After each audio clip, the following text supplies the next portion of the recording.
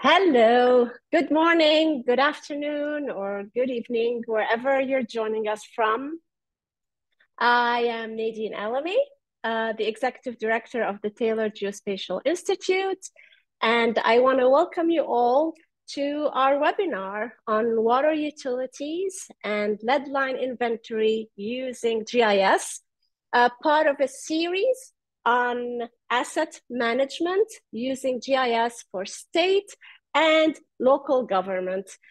Thank you in advance and again to Bad Elf for sponsoring and leading this webinar. So I'm very excited to be here today. I've been a geospatial cheerleader for a long time. And right now, what I'm doing at my institute is to fuel this revolution in the uptake of geospatial research and technology. And I'm still amazed at the opportunities that geospatial and GIS enables. And I think this webinar is a great example. The power of using geospatial, GIS, to track water utilities and lead line inventory. Think about it for a minute. Do you drink water? Yes. Well, the US EPA, the Environmental Protection Agency, estimates that drinking water can make up 20% or more of a person's total exposure to lead. And I think you know that lead is dangerous. Medical public health experts agree that there's no safe level of lead in our human bodies, and especially harmful to babies and young children.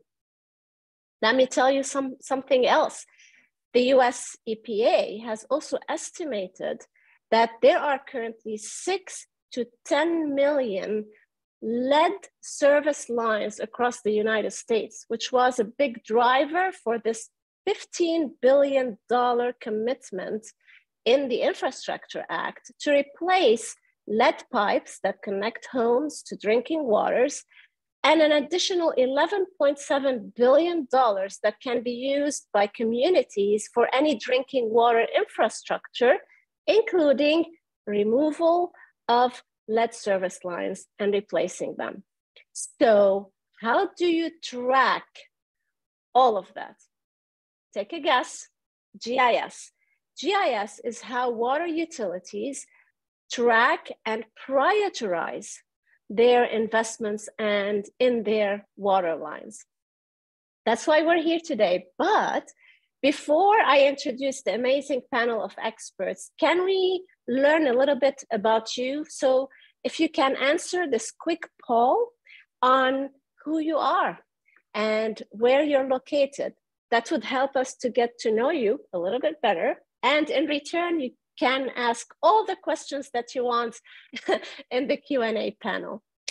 So I'm really happy, as you can tell, to be joined here today to discuss this topic on water utilities lead inventory using GIS. We have an expert panel representing solution providers and users. So we will be joined by two amazing people from Esri, Howard Crothers and Alex Kabak. So they'll be talking about Esri's solutions. We'll be joined by Bryan Peckinpaugh, the Deputy Director of Public Affairs at the Detroit Water and Sewerage Department. And I don't know if you know this, but Detroit has 80,000 lead services in a city that spans 139 square miles. So Bryan will be talking about how they manage all of that. We'll be joined by David Grafton, the geospatial lead at Bad Elf, the sponsor for this webinar and the series, and he'll be talking about their solution to provide assistance to organizations that are trying to be compliant with the national primary drinking water regulations. The lead and copper rule revisions, you'll be hearing a lot about that today. And last but not least, I'm very pleased to be joined by the VP of Marketing at BlueConduit, Dr. Dunrie Greiling. And the focus will be highlighting the case studies on how cities use GIS, statistics, machine learning to track, develop inventories, and make sense of all of this. So before I introduce, invite Howard Crothers and Alex Kabak to the stage, if we can give you one last second for the poll and see the poll results. Fantastic. So you can see that we have a majority in local government, followed by industry. Welcome everybody. Thank you, state, federal, academia, everybody for joining us. And we have a majority of people coming from the United States, but I would like to especially thank the folks from the other regions on the world, from Europe and Asia and various time zones for also joining us today, because this is a global issue. Our health is a global issue. Our water is a global issue.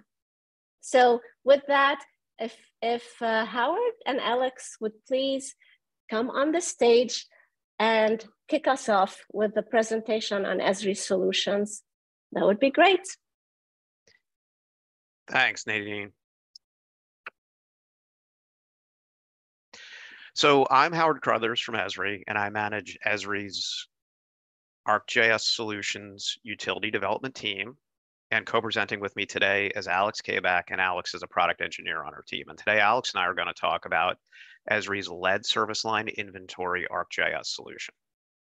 Now, if you're unfamiliar with ArcGIS solutions, they are a collection of freely available and fully supported industry-specific configurations of ArcGIS. So these give you maps and apps that help organizations do industry-specific workflows. And one of the industries that we provide ArcGIS solutions for is the utilities industry. And included in our utilities industry ArcGIS solutions collection is a lead service line inventory ArcGIS solution. Now, before we get into the solution itself, let's take a step back. And Nadine already did an excellent job of this, talking about the dangers of lead, and particularly lead in drinking water. So what happened is in late 2021, the EPA released the lead and copper rules revision. And we in the water industry commonly just abbreviate that to the LCRR. And what the LCRR does is it makes identifying and removing lead service lines a priority for all water utilities in the US. Now, the LCRR itself is a very, very comprehensive rule set. And if you do work in the water industry, you should absolutely take the time to read the entire rule set, because there are a lot of things that you need to do as an organization. One of the things you're required to do, and this is required to be done by October 16th, 2024, is to do an initial lead service line inventory and provide that to regulatory agencies. So this is less than a year away. If you are doing this and haven't done much of your inventory, or certainly if you haven't begun, you are on the clock. You do not have a lot of time, less than a year, to get that initial inventory done and submitted. Now, once you submit your initial inventory, you are then required to do annual updates.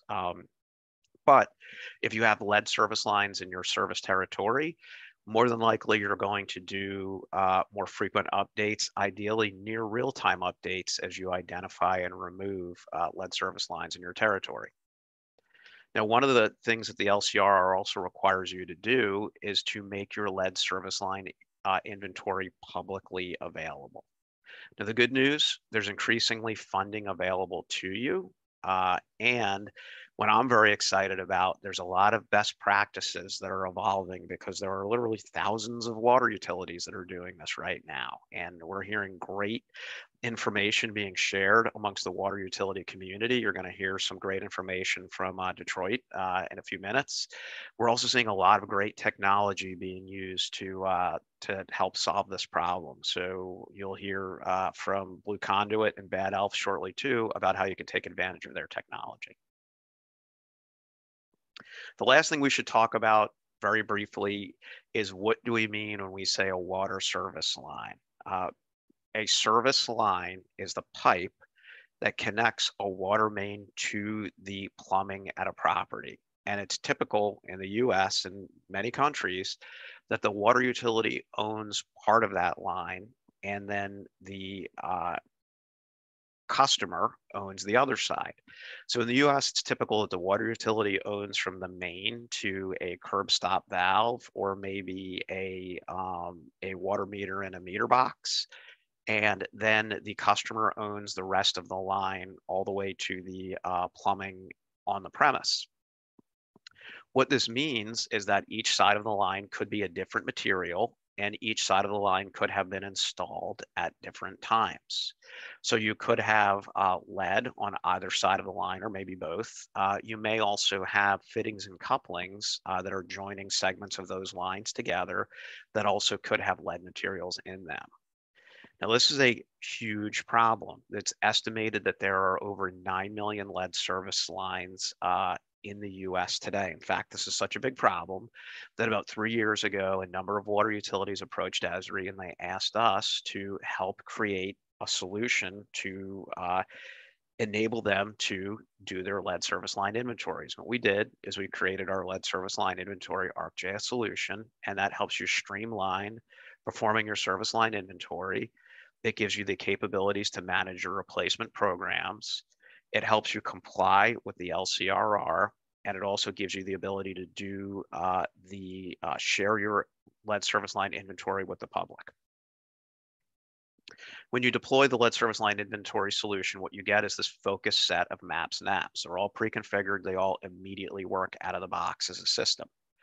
What you get is a lead service line inventory ArcGIS Pro project and a lead service line editor web application. Those are really great for mapping technicians who are working in the office who need to do things like use tab cards or use as-built or plumbing records to begin to create your service line inventory. Now, much of the work has to happen in the field. These are either material confirmations or maybe material assessments where you don't have great records. And for that, we provide a lead service line field map for your mobile staff. We also provide a set of viewers. So we provide a lead service line web viewer that lets anybody in your utility securely view your inventory. We provide a lead service line replacement manager web application that's intended for engineers to manage your replacement activities. We also provide a lead service line dashboard that lets your organization ensure that your activities are keeping you compliant with the LCRR. So you're going to track yourself against key performance indicators there. For the public, we provide a lead safe community hub site, and that's both a place for your organization to tell your story about how you are proactively complying with the LCRR, as well as sharing your lead service line inventory with a public viewing web application. And that provides a very stripped down and simple view of your inventory, so it's easy for the public to understand.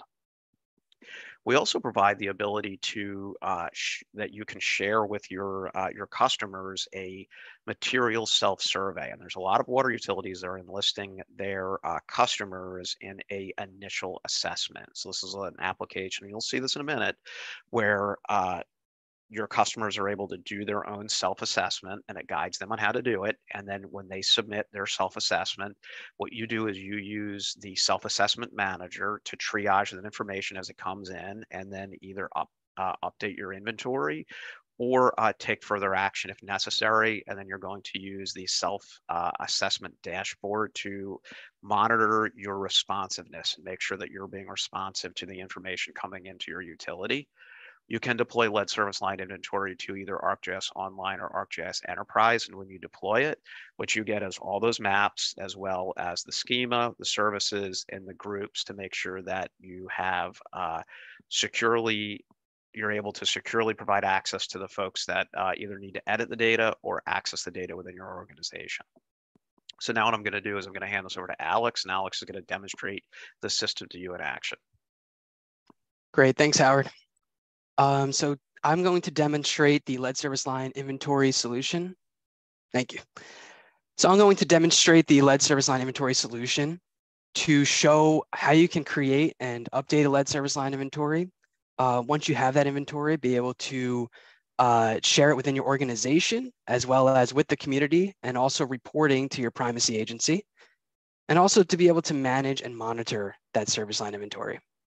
So to get started, let's look at the legend on the right-hand side. So we are showing the service lines as points instead of lines. Now that seems kind of weird, but we've seen this as a common trend. It is a great way to be able to show the lead category of both the utility side of the service line, the utility owned side, and the private owned side, the customer owned side, as Howard just mentioned. So you can see from the legend that we have 4 different categories. Those are the categories specified by the EPA. We have lead, that's represented by red, galvanized requiring replacement, which is a galvanized pipe that is or has been at some point downstream of a lead service line. That's in yellow. We have non-lead in blue, and we have unknown in gray. So you see we have 16 different combinations there. So there's a few different ways to start creating your lead service line inventory with the solution. One is by loading your existing data in. We also have a few different ways to start adding service lines. So one way would be the lead service line editor web app, which is what we're looking at right now. And as Howard mentioned, there's also a field map to be able to collect data out in the field, as well as an ArcGIS Pro project for your more robust editing experience. So I won't be able to show the field map in the ArcGIS Pro project today for the sake of time, but we can show the lead service line editor web application. So it's pretty simple to be able to update an existing service line. You can click a point, and from there you'll get your attributes. You'll see that it's laid out with a lot of the statistics from the EPA's template, which I'm going to talk about a little later as well. It's kind of divided into utility side, so you'll get to the utility information first. As you keep scrolling, you'll start to see the customer side information, and those mirror each other. If you wanted to add a new service line, we also have edit templates created for you. So if we wanted to add a service line that had lead on both sides of the service line, we can choose lead. We can then add it to the map, and same thing. We could start filling out the attributes on the left-hand side. Here you'll see that we have a required attribute here, the entire service line status. The reason we made that required is in the EPA's template, that is a required attribute. Once you have your inventory, you're going to want to start sharing that inventory out within your organization. And a great way to do that is with the lead service line viewer application. So with this application, you could search for an address using the search bar at the top. You can also filter the information. So if you only wanted to see lead service lines, you could turn the lead filter on, and that's going to filter out everything that does not have lead. It also includes a table here at the bottom. And as you start to filter the map, it'll also filter the table as well. So if we turn the lead off and we turn on non-lead, you'll see that the filter at the bottom, that the table at the bottom will filter as well. So once you have your inventory and you realize that you do have some lead service lines and you need to start the replacement process, we also include the lead service line replacement manager. So this is not a replacement for a work order system or anything like that. It's really more for visual purposes. It'll allow you to see, if we look at the legend on the right-hand side, the service lines that do not need replacement, the ones that do need replacement, the ones that have been scheduled to be replaced, and also the replaced lead service lines. It does allow you to update some attributes in here as well, and you can also filter. So right now it's set to needs replacement. It has all 4 categories within here that you can set. We could turn that on. You're going to be left with only the red circles, which need to be replaced. And then it also includes a batch attribute editor. And here's where you can update the service lines that need to be replaced to scheduled for replacement. So if you knew a scheduling date and you want to select a couple of service lines, you can change that replacement status to scheduled replacement. And then depending on which side of the service line needs to be replaced, typically they're requiring both sides to be replaced. If there is lead, you could set that replacement date and then click save, and you'll see that those points will disappear from the map because we have it set to a needs replacement filter. When we turn that filter off, you'll see that they're now the yellow triangles and scheduled to be replaced. We also include a dashboard, and within this dashboard, we have the totals in each category across the top. Down the left-hand side, we have the verified service lines versus the total number of service lines. And we also have the total number of replaced lead service lines. In the middle, we have a table, and this table is identical to the EPA's template. So some of the field titles may look a little bit different, but they're the same field in the exact same order as the template with the exact same values provided as well.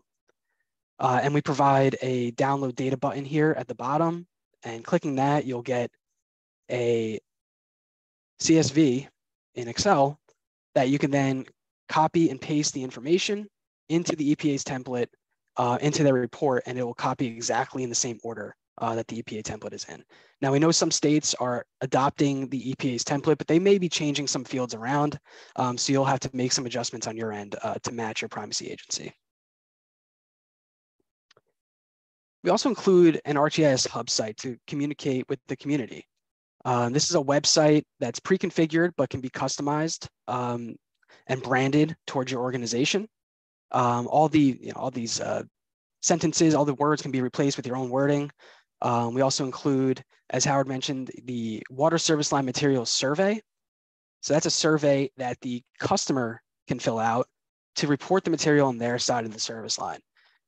In talking with a lot of utilities, we've discovered that a lot of utilities have the information on the utility side of the service line, but they really don't know, in a lot of cases, on what's on the customer side of the service line. So this is a way for the customer to communicate with the utility, fill out their information. We provide a link out to determine what the material is, so it instructs them on how to determine that. They can then report the material, and it also requires a photo so that the utility can confirm what the customer is reporting. And as these submissions come in, and I'll get to this in just a moment, we do have an application to help triage these submissions coming in. We also provide some statistics on the total number of lead service lines and the amount that have been replaced.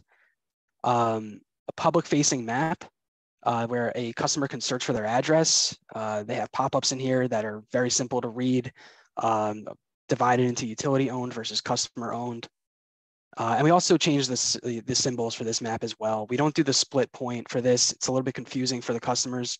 And essentially what we do is, because there is the utility side and the customer side, we take whatever's, for lack of a better term, worse, right? So if you have the utility side is lead and the customer side is non-lead, we'll put it on here as lead. It'll be symbolized as lead. There's a section on what the community is doing to reduce lead exposure in the water system. Again, this can all be customized to what you need, and you can add sections, you can remove sections. And then a section on how lead affects health. You can provide your own image into this section. And this is similar to what Howard showed earlier, describing what a service line is, what the customer is responsible for versus what the utility is responsible for. So as I mentioned, as those surveys start coming in from the customers, we do include a service line self-assessment manager application. So this will allow you can click on a submission. It'll populate into the bottom left-hand corner. You can see all the information that the customer filled out. You can see the status of the submission. So right now it's received. And you can also update that using the pencil there. You can update this from received to in progress to completed. And you can also view the image that they submitted. So here's an image of a service line within a basement. We also include a dashboard to help monitor those submissions coming in as well. So you could see the total number of submissions coming in and which have been submitted, received, in progress, and completed. On the left-hand side, we have current submissions. So clicking one of those submissions, we get the same pop-up that we saw just earlier. So you can see that progress bar. You can also see the image that was submitted by the customer. Same thing on the right-hand side. We have completed submissions over here. So we can click that and get the same pop-up down here as well. So that is the lead service line inventory solution. And how you get that solution and deploy it, the quickest and easiest way would be to go to esriurl.com/lead. You can also find it in ArcGIS Online and ArcGIS Enterprise in the Solutions app. So there is a Solutions app that's provided in both ArcGIS Online and Enterprise with a whole host of solutions, and you can find it within there as well. Going to that link, you'll get to this splash page that has more information on the lead service line inventory solution. You can click Deploy Now, and it will start the deployment process. You can also click Learn More, and it will bring you out to our documentation. And now I will send it over to Bryan Peckinpaugh from Detroit Water and Sewerage. Thank you very much, Alex. That was a very helpful presentation. Glad to hear all the improvements in the ArcGIS system. I'm going to share my screen for my presentation. My name is Bryan Peckinpaugh. I'm the Public Affairs Director for the Detroit Water and Sewerage Department. Here we go. So my presentation is on our lead service line replacement program. and how we utilize GIS to prioritize where we replace lead service lines. And I've been with the Department of Water and Sewerage in the city of Detroit since 2016. It was previously with a city council member. So I do have more than 10 years of government experience. Now, to give you perspective, for those that aren't familiar with Detroit, Detroit is a very large geographic area, as Nadine said earlier in this webinar. You can fit San Francisco, Boston, and Manhattan within our footprint. We're very large. Please ignore the population numbers. These are pretty old, but as far as our footprint, you can fit those 3 cities within the city of Detroit, which is 139 square miles. Now, our lead service line replacement program at the Detroit Water and Sewage Department, we started it in 2018. After the Flint water crisis, we realized that once you lose trust in the water system, it's very hard to regain it. And we even see that today, unfortunately. Most of the lead service lines in Flint have been replaced, but people in the city still don't trust the drinking water that's provided through those copper lines. So we took the proactive approach before Michigan provided the most stringent lead and copper rule in the United States, where we have to replace lead service lines in 20 years. We took the extra effort to start building a program, integrating it into our asset management program. In Detroit, we estimate we have 80,000 lead service lines, plus or minus 30,000. Again, that's an estimate. We replaced about 2,000 lead service lines, mostly during water main replacement. And those are full lead service lines since 2018. 70% of our Detroit residents are below 200% of the federal poverty level. Again, 70% of our Detroit residents. And we are a community of mainly single-family homes in the downtown and our midtown area. We do have townhouses, condos, apartment buildings, high-rises, but the rest of the city, most of the city is mainly single-family homes and some duplexes. So given 80,000 lead service lines and the cost of inflation, we estimate that it's going to cost us $800 million to replace lead service lines in the city of Detroit at the very least.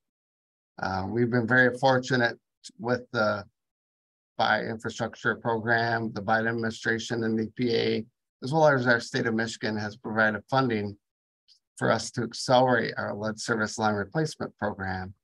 And in the last year, we've received more than $90 million in federal and state funding for our program through the State Revolving Fund, through the American Rescue Plan Act, through our state of Michigan, through the EPA, as well as funds that we're providing through our capital improvement program.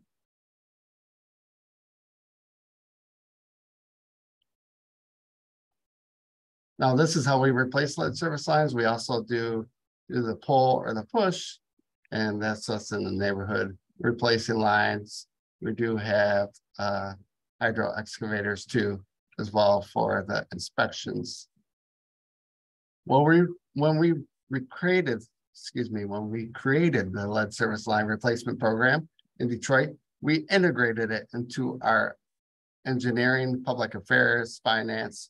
We didn't create a separate team within our water and sewer department. We integrated it into our operations. There is a person that's a program manager for lead, and that's one individual, but everything else is in our operations, in the engineering, and integrated within the organization. So in terms of outreach, our public affairs teams integrates that with our other projects. We provide picture filters. The important thing here is that we created a map, also using ArcGIS. When we're at a house, either doing an inspection or a meter inspection, we created a map so that when we touch any service line, we are able to update any of our technicians, any of our contractors are able to update the data on the spot with this mobile collector app. So at this time, I would like to ask for a poll. My poll question is, when you are considering priority areas for lead service line replacements, what data inputs do you use? And please select all that apply or none of the above. And I'll give you a few minutes to think about that as I go to my next slide.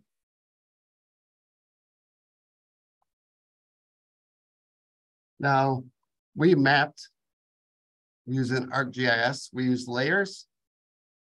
So we took our data of known lead service line replacement, known lead service lines, existing lead service lines based on meter appointments, based on permit data, and based on eyes on that house. We also mapped probable locations of lead service lines, again, based on the permit data. And when the house was built, Detroit, fortunately, we are very fortunate, the city officials back in 1948 changed the laws in the city of Detroit code, no longer allowing lead service lines after 1948. So we were very fortunate. We would have many, many more than 80,000 if not for that decision in 1948. So we use that permit data. We also use our mobile app data to determine where are the possible locations of the lead service lines. And here you see that data. The green data is we've had eyes on it. The red data is probable locations. Well, just to give you because we are a large geographic area, just to give you another look at a district. We have 7 districts in the city of Detroit. This is how our lead service lines, probable locations look in a neighborhood or district area. And at this time, I'll ask for the poll results.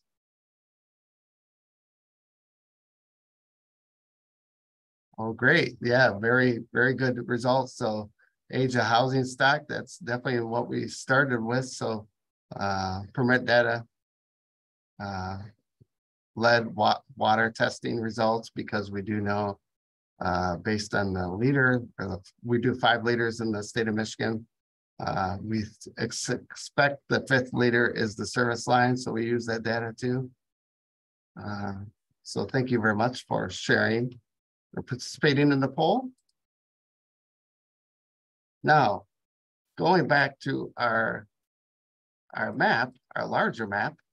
So we mapped all these layers, and now we're going to also, you'll see these green shaded layers. So we took other layers, census tracts of demographics, household income, census tracts of children in the home or seniors in the home, and then with the permit data, density of aged housing stock. So houses that were built in 1920 versus 1940 or 1960. Most city of Detroit homes were built before 1950.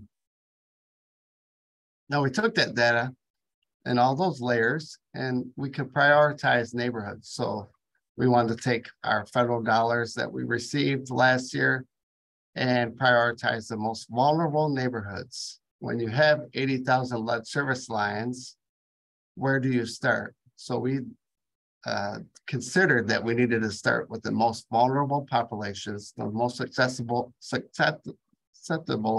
to lead in the drinking water.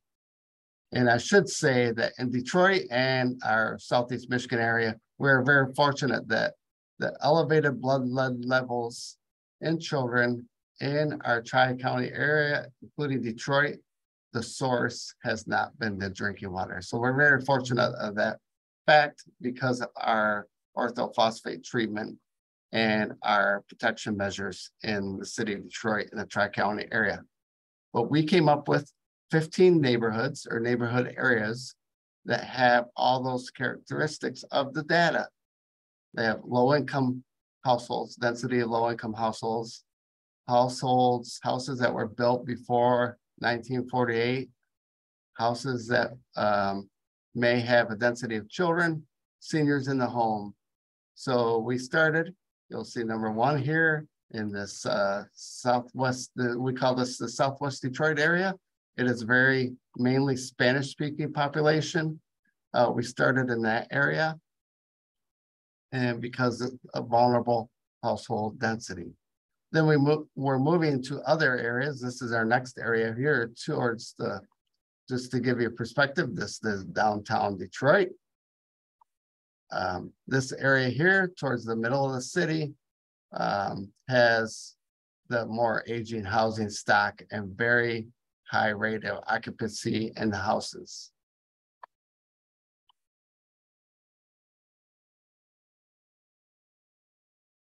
So we took that data and then we assigned contractors. We assigned contractors. Oh. We assigned contractors based on that data.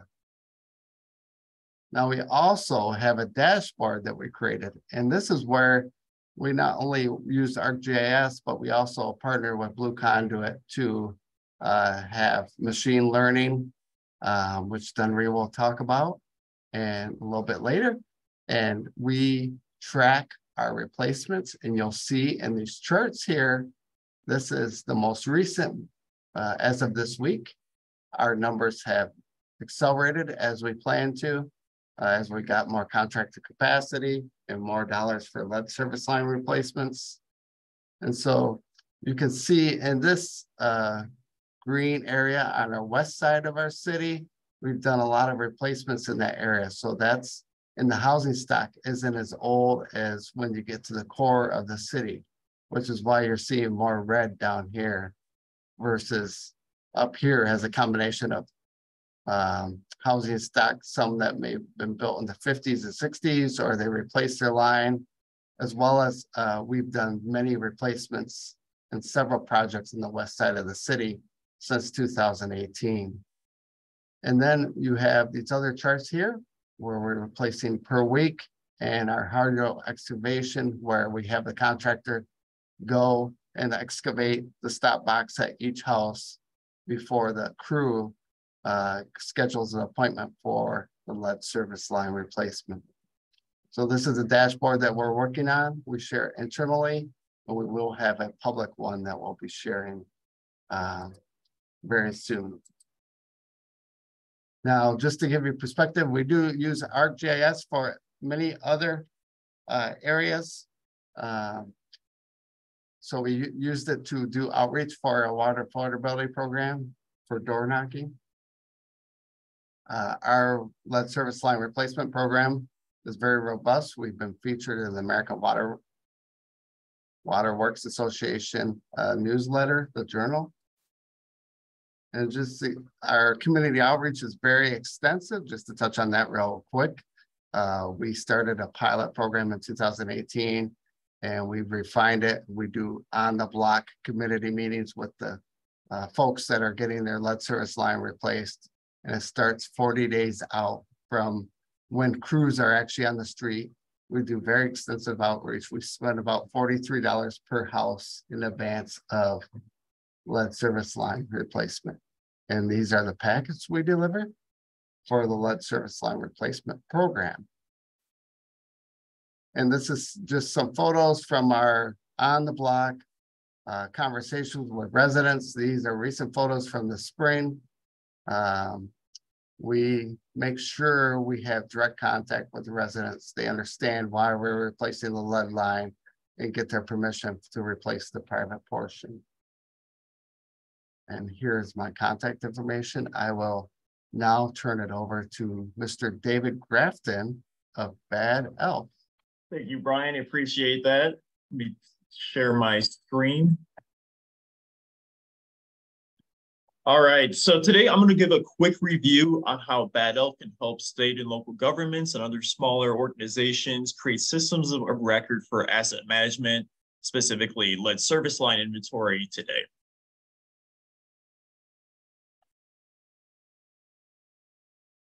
So we're going to launch a quick poll now to get a feel for how many of you are currently using GPS in your organization in the field today. So if you wouldn't please mind answering that while we cover the points we'll be hitting on today.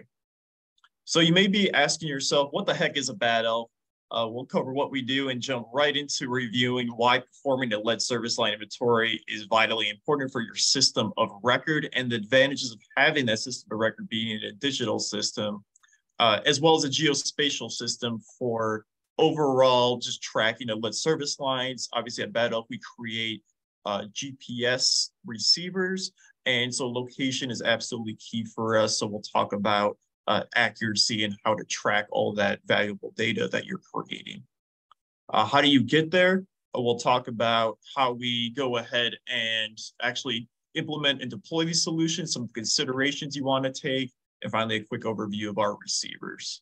So to give a quick background on Bad Elf GNSS, all GNSS is a fancy way to say GPS or global positioning systems that we utilize out in the field to collect data. For a little over 13 years now, Bad Elf has been creating a line of GPS receivers that empower GIS professionals, surveyors, and other government entities to collect high accuracy field data using phones, tablets, and laptops. You can connect anything to your phone via Bluetooth. It's all a wireless connection. So when we first got started, we were one of the first companies in the world that created an iPod or iPhone plugin called the Lightning GPS. And that allowed these phones originally didn't have an integrated GPS to start being able to track where it was located in the world, either for recreation or field data collection, whatever the application was. From there, we branched out to the aviation and the marine market. We went ahead and also moved into the GIS space from there when we started creating more high accuracy GPS receivers like the GNSS Surveyor that some of you may be familiar with. So all of our products work with all the different operating systems, whether it's iOS, Android. Again, you just connect it via Bluetooth, as well as all of Esri's field data collection apps, including Field Maps, Survey 123, Quick Capture. So no matter what you're using, we're going to be totally robust for your application. So all this has culminated into the creation of our Bad Elf Geospatial Enablement team, which I'm part of. We offer training and turnkey solutions to overcome common challenges among local governments with our expertise, experience, and obviously our affordable GNSS receivers. So we have a virtual in-person training that provides you with a simplified GIS solution and allows you to implement all of these awesome Esri products for asset management, regulatory compliance, just as smoothly as possible. Obviously, we have the experience and we work with a bunch of customers similar to you, so we were able to help you get across the finish line. So if we wouldn't mind wrapping up that poll now, check out the results. So it looks like a good percentage of you are already using GNSS receivers in your workflows. That's awesome to see. We're definitely be covering a couple of just best practices, how that can be integrated specifically for the lead service line inventory we're talking about today. So to set the stage, we'll just understand why the regulations like lead and copper rule exist. It's to protect public health, long and short of it. Many local governments are struggling to meet compliance standards, however, for a variety of different reasons, leading to significant challenges. So lead and copper rule has been around for a while, for the past 30 years here, and subsequently revised every so often, most recent one being 2021. And as Howard stated, the next upcoming deadline is going to be in 2024. So the primary objective here is to establish stringent regulations to protect public health. The consequences of not following these guidelines can be dire, leading to a whole bunch of public health consequences, neurological, cardiovascular, and it ultimately results in billions of dollars lost in health and infrastructure damages. So specifically for local governments attempting to comply with this, they're faced the challenges of limited resources. A lot of local governments don't have very significant GIS departments and relatively small budgets compared to some other organizations. A lot of municipalities, especially in the Midwest, Northeast, have aging water distribution systems, which include lead service lines, which were really common in the past. So you have to identify and then replace these lead service lines, which is a costly and time-consuming process. The EPA's rules, as I mentioned, are constantly evolving, so it can be tough to keep up with the new regulations and ensuring full compliance. And finally, you have to also establish your system of record. A lot of these systems of record aren't in a nice, organized, easily accessible state where both public and internal decision makers can simply make decisions and identify where the places are needed. We have to go ahead and transfer that to our digital system in order to reach the maximum amount of people and actually comply with all the EPA regulations. So there's over 10 million lead pipes across the country. Wisconsin is actually leading the country in most lead service lines per capita, 1 for every 20. So this is an issue affecting hundreds and hundreds of municipalities across the country. So we really want to help you out as far as implementing the solution and just future-proofing your system of record to stay in compliance into the future here. So what does compliance look like? So it's a matter of gathering all of your existing records. Consists of material identifications, construction records, historical water system records, et cetera, and then identifying the materials that go into that. So obviously we want to go ahead and identify any lead service lines that are lead, but also anything that's a galvanized pipe that is downstream of a lead service line. And then we also identify which pipes are not lead, as well as which ones we have not been identified yet, have not been inspected, and we'll mark those as unknown. And obviously, location is going to be extremely important in all of this. These are going to be a lot of buried lines, a lot of addressing. And so using a high accuracy GPS receiver to get your precise location of all these lines can save thousands and thousands of dollars into the future, just purely in time saving costs, but it also creates a quality system of record that has integrity, that can be trusted. So really the long and short of it today is that this process is going to consist of plan, navigate, understand, capture, monitor. So the first step is going to be planning. This is going to be your visual representation and mapping, creating your GIS, allowing both internal stakeholders as well as the public to be able to visualize lead service lines and see what the status of that is, see which ones have been replaced, and see where the areas of need are. This creates a sort of workflow of data-driven decision-making for all of the decision makers in local governments. It's going to be a living data set that provides municipalities with comprehensive data on the lead service lines with all the information you could ever need to know about the location, material, age, and any other relevant attributes. Finally, when it actually comes time to go and replace those lines, inspect them, ArcGIS makes it super easy, and we'll train you up on how to do this. Just use ArcGIS Field Maps. It's an all-in-one app that allows you to navigate to the lines, understand all of that attribute information about them, and then finally capture any new location information or update those inspections. And then finally, we need to be able to monitor all of this data that we're collecting. And the ArcGIS solution that Howard displayed earlier has this lead service line dashboard, which is a nice centralized location to view and report service line stats and go ahead and create quick and dynamic visualizations, saving loads of time and money. So finally, what's the benefit of using digital maps?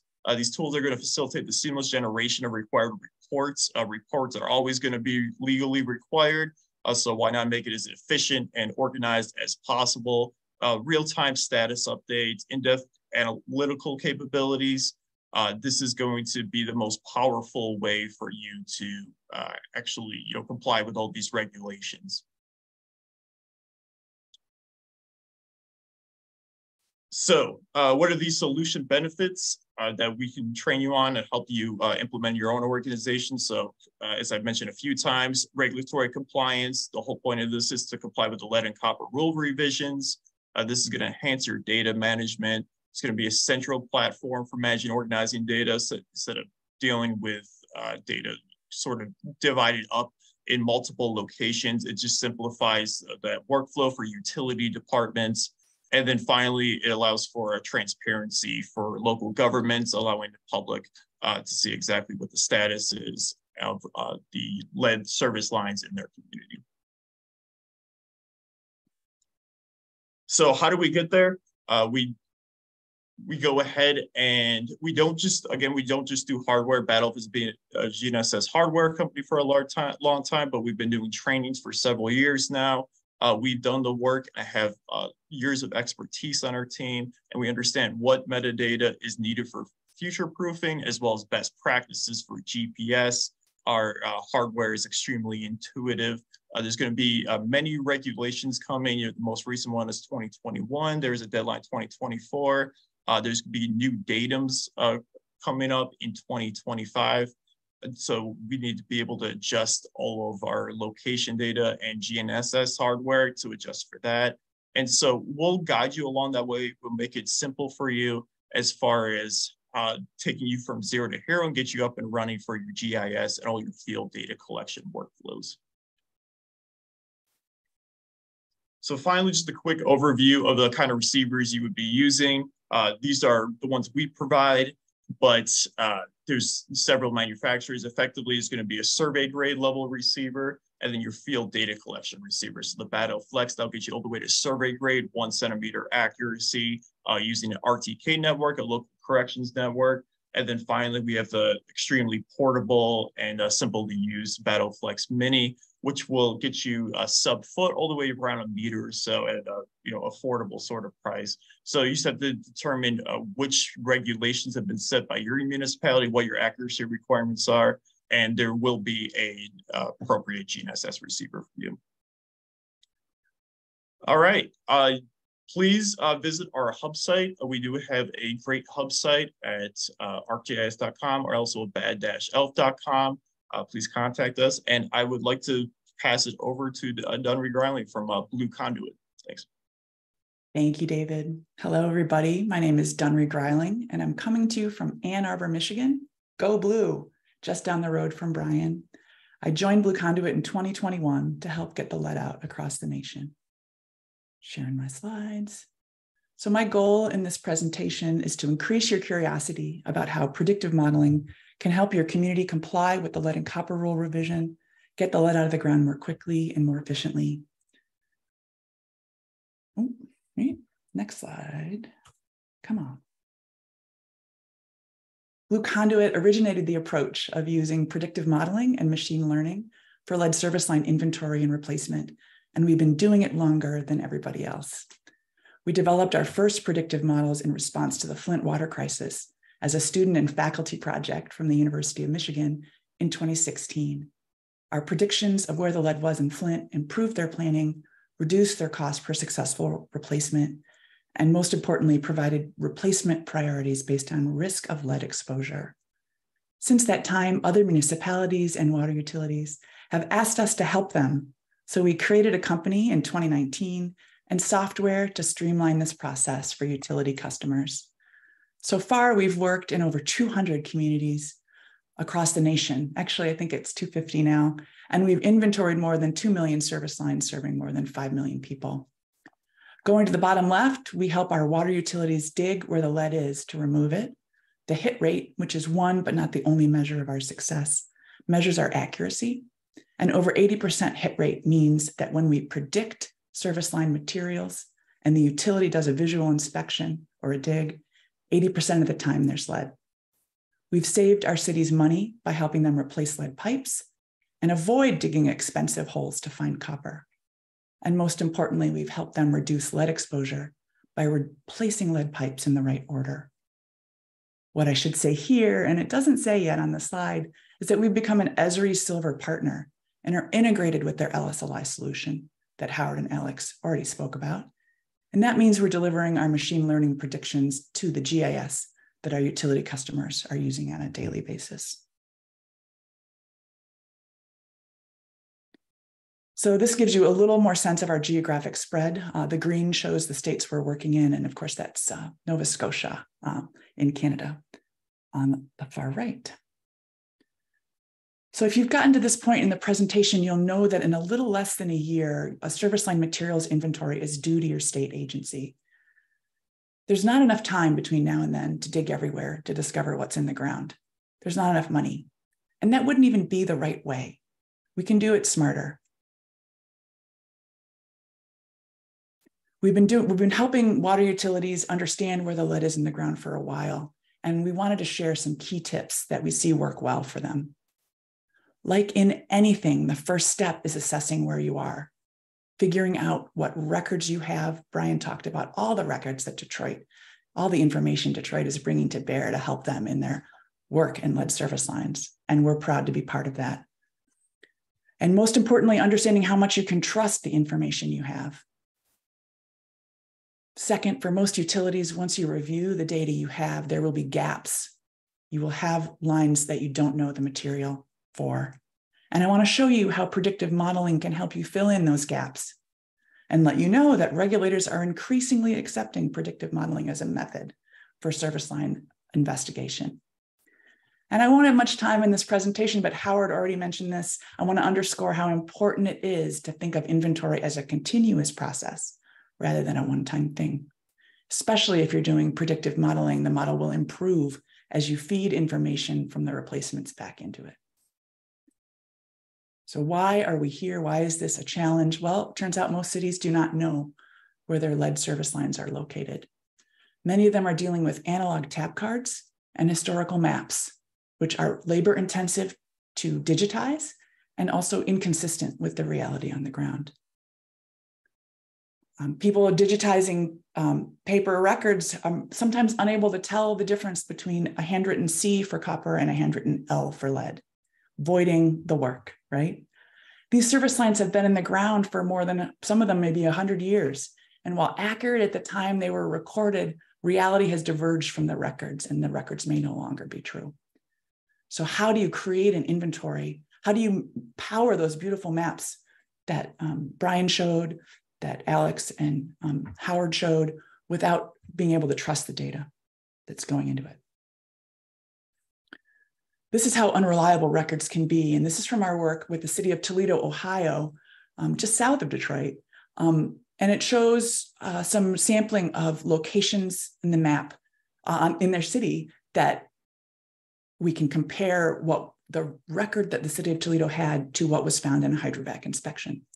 You can see in the blue dots on the map are locations where the records match.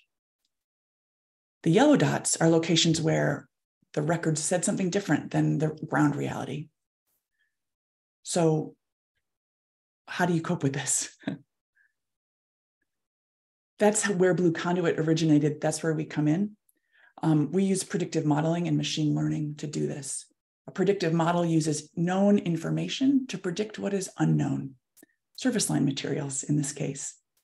A model can use many inputs, all the stuff that Bryan talked about, the historical records, information about the local built environment, such as build year, zoning, location, demographics, information about fire hydrants and local water samples.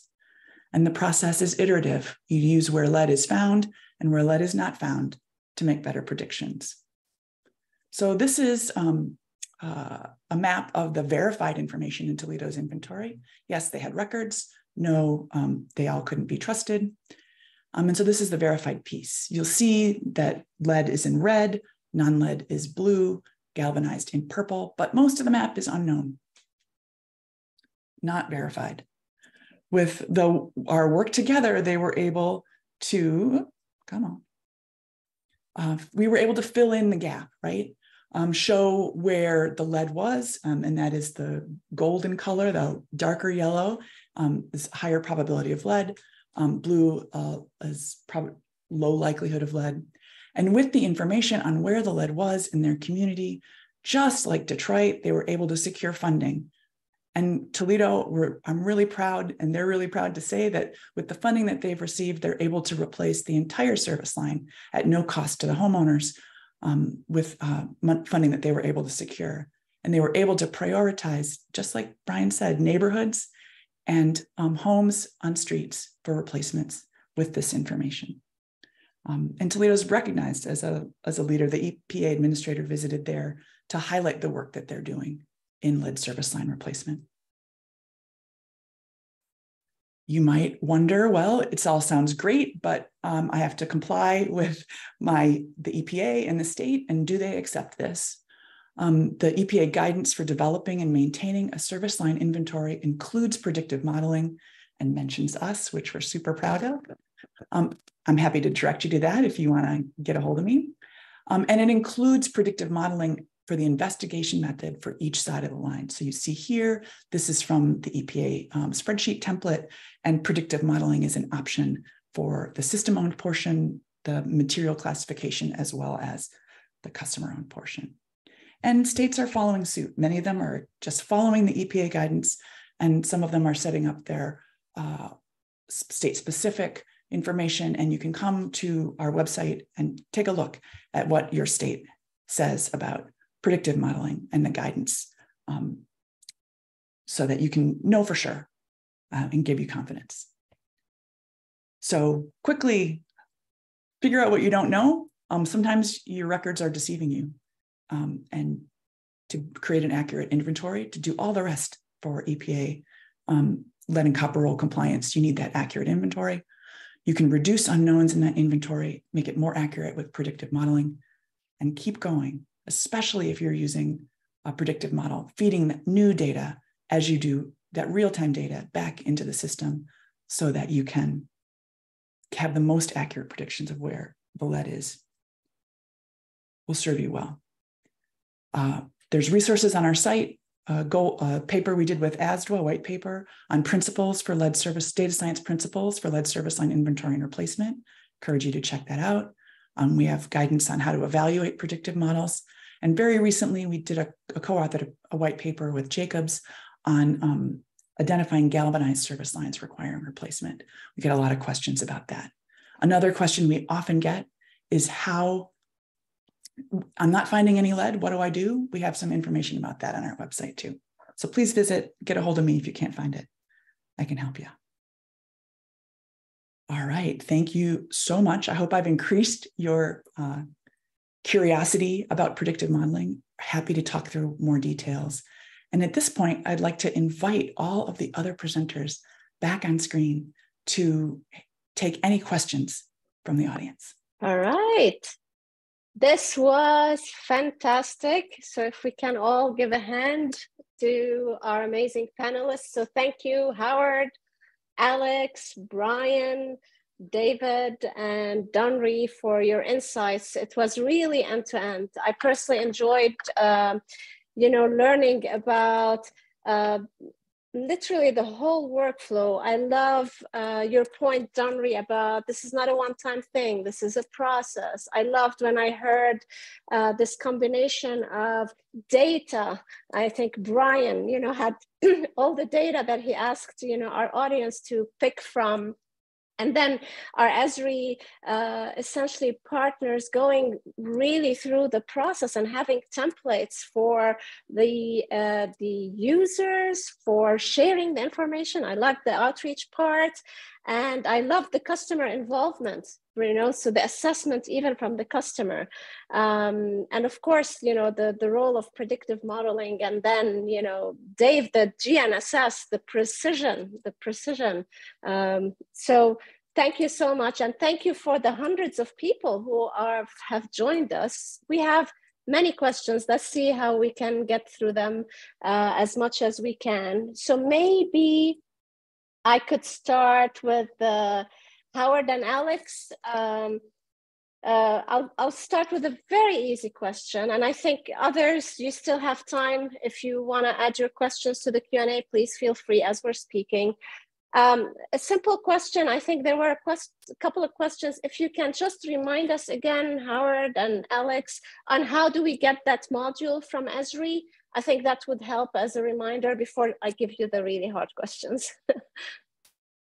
Sure. So the easiest way to get it is to go to esriurl.com/lead. So that'll bring you right to the actual deployment screen if you're going to deploy it into ArcGIS Online. And then on that screen, there's also a link for get more information. That'll bring you into the documentation. Will explain and that'll explain to you if you're using ArcGIS Enterprise, how to deploy it in your enterprise environment. Also, Google works really well. So you can just type into Google Esri lead service line inventory, and that'll also bring you right into the documentation where you can deploy it there as well. Thank you so much. That's much appreciated. So sort of a follow-on question, how can one modify your solution? So the lead service line inventory solution to perhaps incorporate additional information that my state or my region requires. Could you comment on that?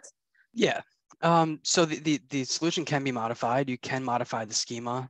We do recommend not deleting fields from the schema, but you can certainly add to the schema. And you just want to make sure that what you are adding is being attended to in the maps and the apps that are consuming that schema as well.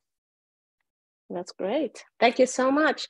So Dunrie, let me go back to you again with sort of like, the easy questions first. Say I'm a utility and I'm thinking of using the predictive modeling approach that you presented, but most people are probably not the experts at it. So if you can help us in how we get started or we even choose an approach for success. Thank you for that question. Yeah, we've been working with utilities on predictive modeling for a long time now. So we've seen a lot of approaches. People often start with that home age, right, that Bryan talked about, that depending on when they stopped installing service lines based on the local ordinances matters. But more than home age also matters. We found additional metrics in there. So I would, to evaluate, I would look at how the model deals with how you take the historical data, whether you take that as truth, because it doesn't, not always true. There's a great web paper on our site that I can point you to for more information. So yeah, how you evaluate the historical information, whether you're using more than home age, how you define success. For instance, for lead service lines, you want to define success as finding all the lead. So actually accurately predicting where the lead is, you might want to overpredict so that you find it all, because success is getting it all out of the ground, not necessarily being super accurate. So our data scientists are often uncomfortable with that hit rate metric. People like it, it's sexy, but it's incomplete because you want to get the lead out of the ground, not have the most accurate model. So how it works in the field to get the lead out of the ground is probably the most important thing. That makes a lot of sense. And I love that Bryan was shaking his head. So let me, because I think he's like, I've experienced this myself. Let me ask another question before, I go to you, Bryan. So Dunrie, there's this question about what is the source of information for states that accept the predictive modeling methodology? And in this case, I think it's coming from somebody from the state of Texas saying that they're not currently accepting the methodology for investigation or the material assignment for the unknown service lines, but they're using it sort of like verification, field verification. So can you comment on that? I think it's still valuable for utilities to use predictive modeling, regardless of whether it is an acceptable verification method for the state, and will help shape and guide fieldwork and replacements. I can't speak to Texas in particular. I defer to the questioner's understanding of their state. I would encourage you to look at what we say about Texas on our site, because we will be cross-checking to have a link over to what Texas says and our interpretation of it.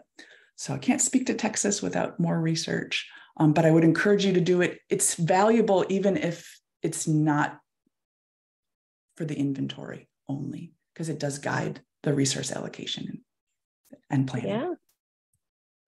I think we all agree. I loved seeing Howard's smile when you said it's still valuable.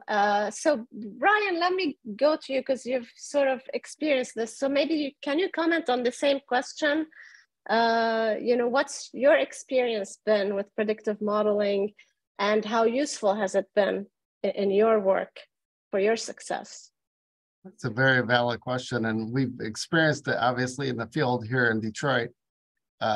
Where it helps us is to prioritize where we're using dollars. So where we see density in the predictive map and the GIS layers that I shared in my presentation, where we see density, and vulnerability of populations, that's where we're going to go to first. But we still have to, like Dunrie said, the data is not completely perfect. We still have to excavate every stop box at every house. So even though there may be density of lead lines, there may be 80 houses, we think there's 50 lead service lines, we're still going to excavate every stop box when we get to that neighborhood, verify that they have lead or not, input that data in our mobile app collector that uses ArcGIS, and update our data that way, and update the map in a live feed. So we still have to do that. And we in Detroit, we have 80,000 lead service lines we predict. We have 300,000 services. So eventually we have to have eyes on those and have dug those up at some point to verify what material they are. So you sort of led into one of the questions from the audience that was, how do you estimate your total lead lines? Well, we estimated our 80,000 based on permit data, based on if that permit data showed that at some point since 1948 or whenever the house was built, since 1923, if they got a permit and they replaced their service line, so then they are knocked off the list. If they didn't get a permit and they are estimated that they have a lead service line, we also use probability. So when we've done water main replacement, we think there's, out of the 15 houses, we think there's 8 lead service lines. Well, we may have found only 2. So then we use those probabilities in our mapping, because at one point when we started this process in 2018, we estimated we had 150,000 lead service lines, which would be, yeah, that'd take us, that would be, my daughter would be replacing lead service lines. That would take another generation, right? So fortunately, we refined the data with permit data, with eyes on it. Our meter, there's meters in houses. We have to go to inspect the meter once in a while, or when ownership changes hands, and do a meter reading if necessary. And so when we have eyes on the basement or the crawl space, we're able to update the data and say, oh, this is lead, this is not lead. So there's many ways to input the information and update the map, the probability. Can I ask you one more question? Yeah. I think because when we talk about the estimation, and Dunrie said it, you said it, Howard said it, David said it, the word trust, right? I think we're all doing all of this so that the consumer, me, right, can actually trust the approach, the replacement, and the communication that's coming. So there was a question from the audience on Detroit specifically about the percentage of Detroit residents who perhaps refuse to the replacement because of either the cost or the trust. Can you comment on that? Yeah, that's a very good question. I'm glad you brought it up. So first of all, when we replace the full lead service line, whether it's the full one or we have to replace even the private portion, we pay for the cost. We don't charge the homeowner. We don't charge the resident. We allow the adult occupant to give us permission. We've been doing that since 2018. We've never been challenged on it because Michigan, thankfully, has a very stringent lead and copper rule. So in 20 years, we have to replace the lead service line. They're mandating that the utility or the municipality does it, has to replace the lead service line. So we use that to say that the occupant give us permission. We have 100% compliance. No one has refused to have their line replaced, to have essentially a $12,000 improvement to their house by having a new copper line. We haven't had that, but we do have to do extensive outreach, as I shared in my last few slides. We spend $43 per house because since the 1990s, Detroit has done a very good job of saying we have safe, clean drinking water. We were one of the first utilities to start using orthophosphate in the distribution system and the treatment process. So our water quality and our water testing results, we just got some back for this year, and it's 9.3 for our testing sample, 9.3 parts per billion. So we're very fortunate that our results continue to be low, but we want to, and we haven't been over the action level, but we want to take the precaution and get the lead out. And we do have children with elevated blood lead levels in Detroit, but the primary source is lead paint, not drinking water, lead paint. So you answered another question. Thank you. Yeah, I got a welcome. 2-for-1 deal. And by the way, the audience is very appreciative of you, taking the time to engage with us and answer the questions. So David, I have a couple for you. You want to take some? This is one that is beyond my understanding, but there was a question about when you were talking about your GNSS equipment, what is the accuracy rating of the Bad Elf Flex when paired with an RTK network?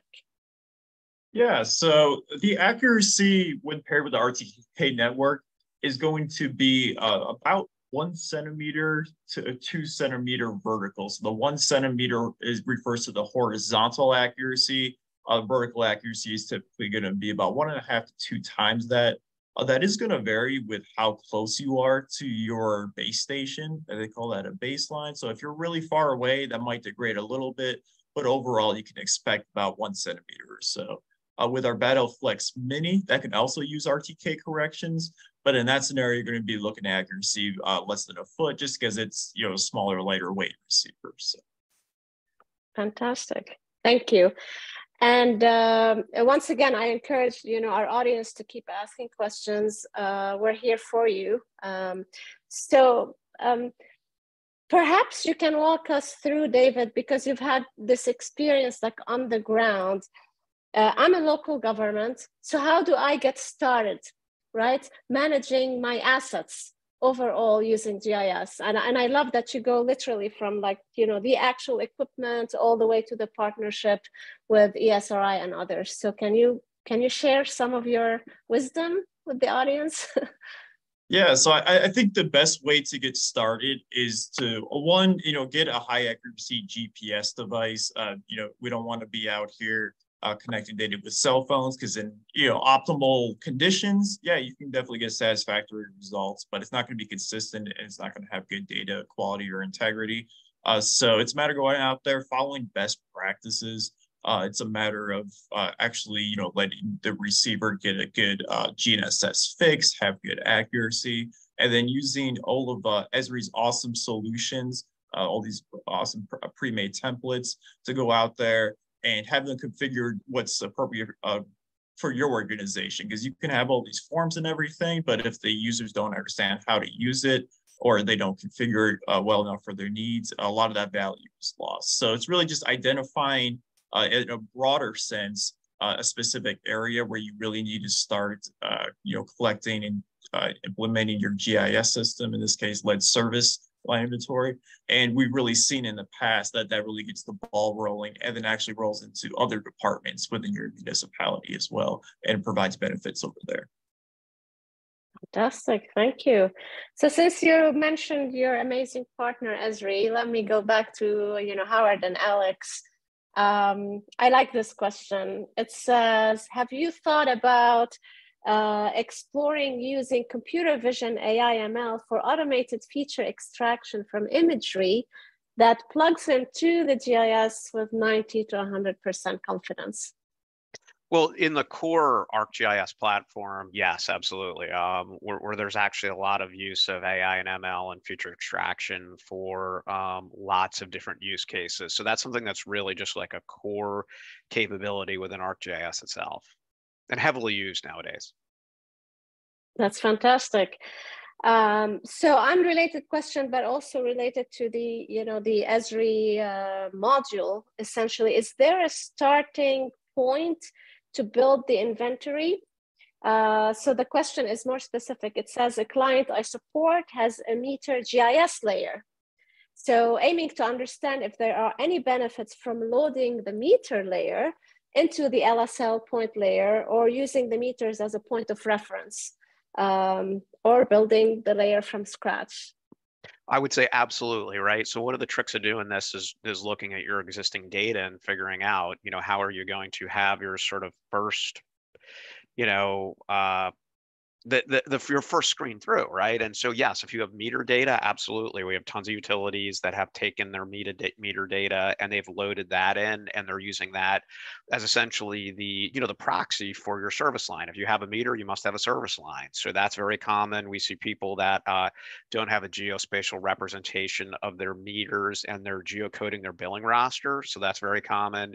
We have some utilities that have service lines mapped, and oftentimes, and we didn't talk about this much on the call, but a lot of the challenges that utilities have is they may have mapped the utility side of the service line, but not mapped the private side of the service line. So we'll take the utility side of the line, they'll dissolve that line into a point, and they'll use that as a representation of the line, and then they'll go out and then they'll do whatever investigation they need to populate the the private side of the line. So yeah, the trick of it is to look at your data, figure out what you have and how you can turn whatever data you have today into the first representation of your service lines, and then you're going to have to begin to do additional work to probably supplement that. I love this, and again, I think our audience is loving this because the questions are getting more sort of specific. They're here because they want to know how to do this. So as a follow-on to your answer, Howard, how do you recommend building the inventory when you do not have GIS? So what I would do is I assume that you're billing, your customers in some way at your utility, right? So I would go to, if I had no spatial data, I go to my billing system. I go to my billing roster and I'd use people's addresses, and I'd take that address data and I'd geocode it and I turn that data into points, right? And address points, and I'd use those address points to begin to understand, where you need to, where you begin to need to do the work, right? So that's your representation essentially of, where you have customers, thus you must have service lines. That makes sense. Thank you. Can I go back to the predictive modeling? I think, Dunrie, that generated a few questions because it really augments, right? The seeing, the doing, the being out there. And this one is, again, specific. So thank you again for our audience for being this engaged in this conversation. So this is a question from the city of Gallup. Mm-hmm. And it says that we have around 7,000 services, so less than Bryan's. And the question was about whether there's a percentage that they need to do the sort of like the physical verification before going to predictive model, and how many services we need to discover. Help. It's a great question. Yeah, so it's probably fewer than you think to get started with a predictive model. We typically say about 20% of the unknown service lines. So if they have 7,000 in Gallup, if there's probably not 7,000 unknowns. So if you think about what the number of unknowns are, it could be something like 20%. So with 7,000, maybe like less than 400 to get started. And then of course, that's not the end, right? It's just the beginning of using predictive modeling, and that number as they complete their daily work of working in a utility and complete inspections and replacements, the model will get even more accurate from there. So people often think it's a lot more to get started with the unknown verifications. All right, I think, thank you. There were a couple of questions around this, so I'll sort of bundle them together. And I would appreciate, I think, input from everybody because you're all into this. It's about the data. So Howard, Bryan, David, Dunrie. So to enable this effective predictive modeling, what sorts of data attributes are needed to support this high likelihood hit rate for the prediction? There were a few questions here about, what data do we need? Is it historical data, ordinance data, dates? And this is a question for everybody because I think this is how we make this better. So Dunrie, do you want to start first? I mean, I think our data scientists would say, give us everything, right? We'll take what you got we'll use it. We do use the historical data, the date, when the cutoff of the change in ordinance. We'll use data on, when the fire hydrant was upgraded, all sorts of things. And the more data, the better. But really for us, the key data is how we can trust the records. So that field verification, you have to base the predictive model on something real. And so getting those field verifications then allows you to take the rest of your data and use it to make predictions about what you don't know. Bryan, Howard, or David, do you want to add to that? Yeah, adding to what she mentioned about the field data, what Dunrie just shared. With our partnership with BlueConduit, we excavated 384 stop boxes on the service line to see what the data would show and use that as one of the inputs as a sampling. In addition to sampling, we already had for water main replacement, other lead service line investigations. So, it would be very costly for us to come up with predictive modeling or do an inventory by digging up all the stop boxes, 300,000 of them, to see how good the data is. So a sampling is very important.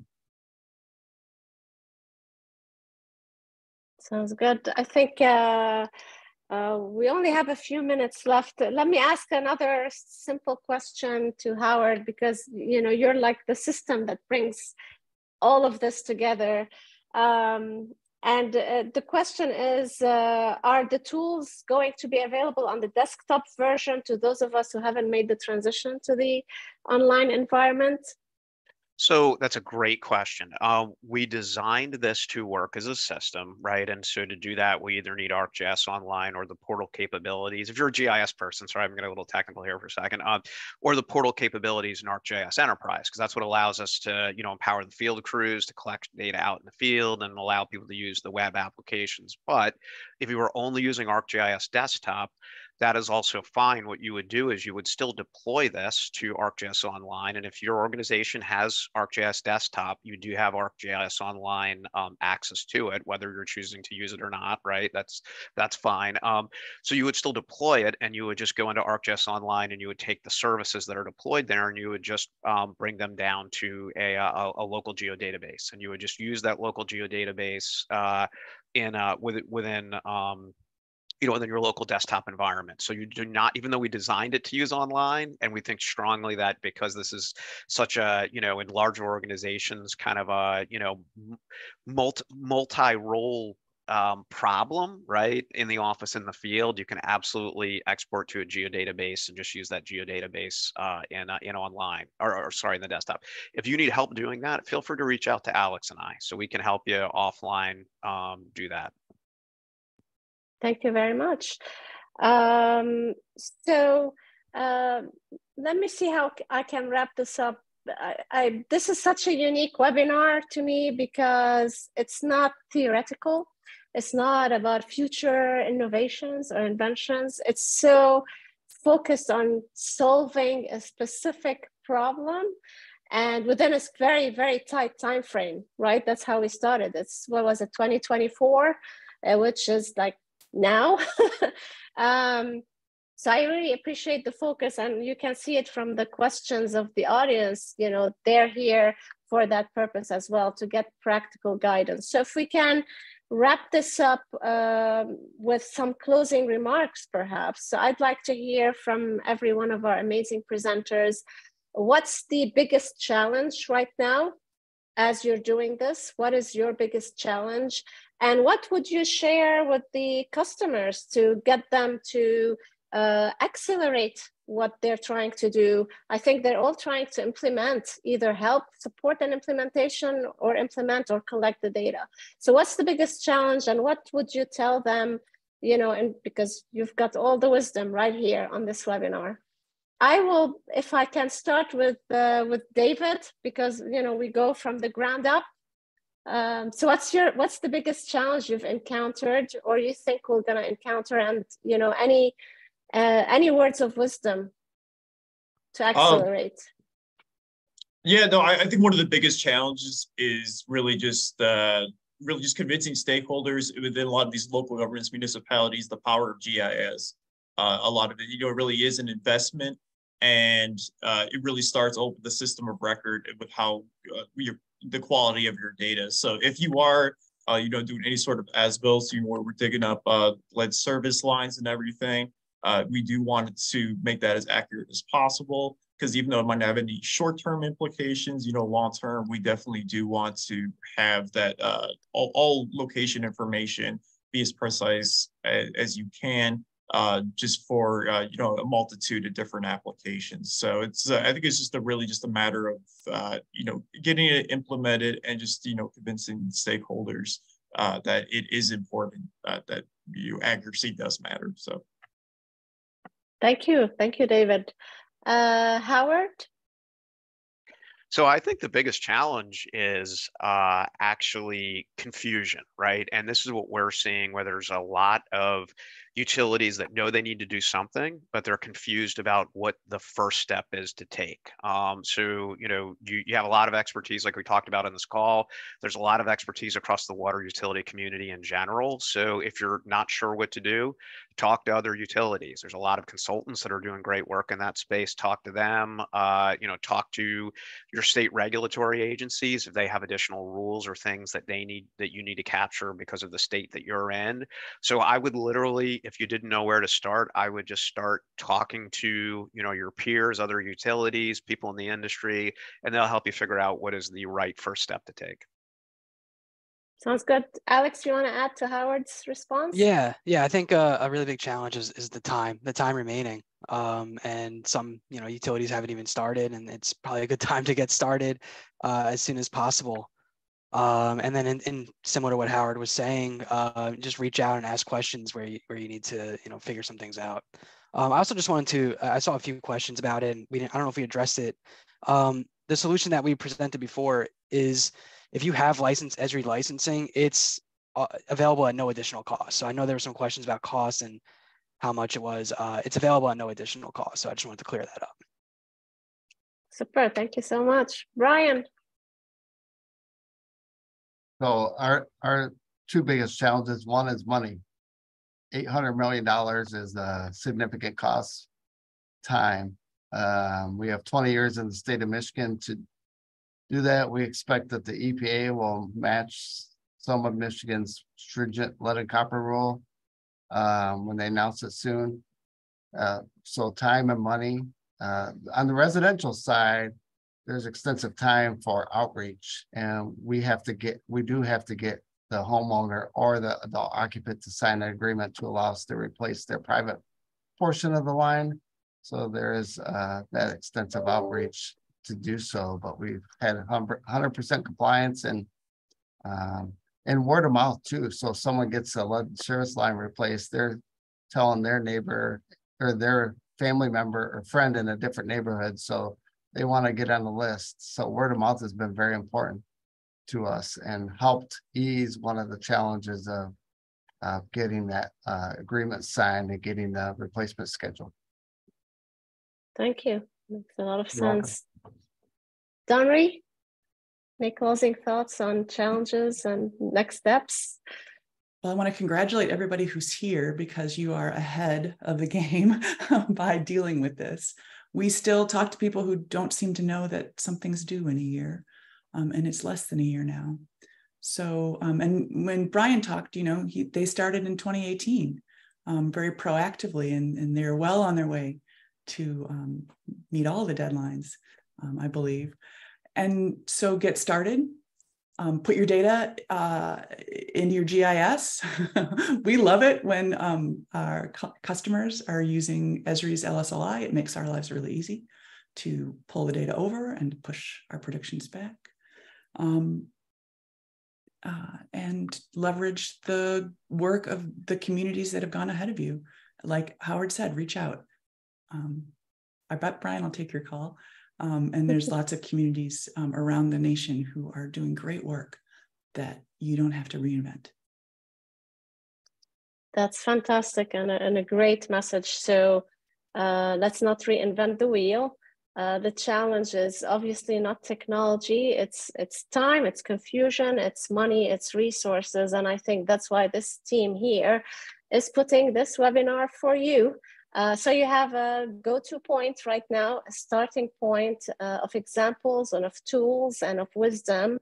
The webinar is recorded, so you can come back to it and everybody's contact information will be shared.